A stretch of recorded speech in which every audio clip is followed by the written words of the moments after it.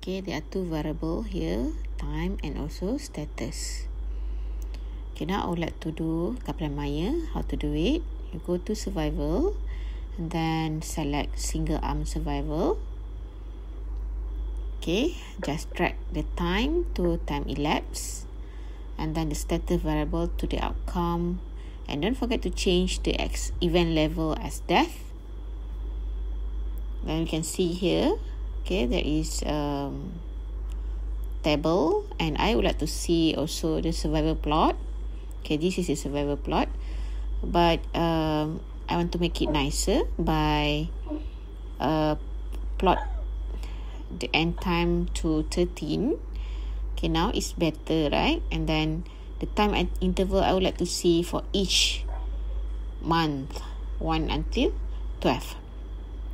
And then for plot, I also want to see the censored. Okay, censored data, there are like straight line, small straight line there, can see.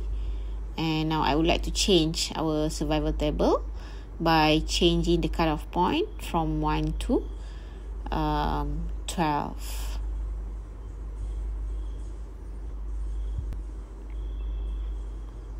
Okay, now we can see the table.